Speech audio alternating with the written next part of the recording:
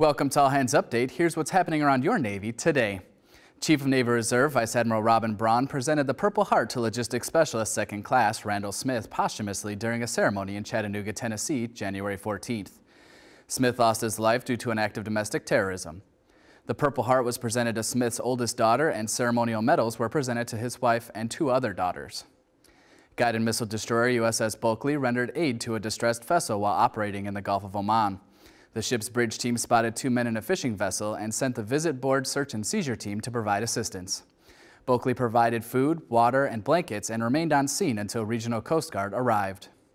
Sailors aboard USS John C. Stennis departed their home port of Naval Base Kitsa Bremerton and began the transit to the Western Pacific Area of Operations. They expect to participate in a number of exercises with allies in that region. You can read more about what's happening around your Navy at Navy.mil.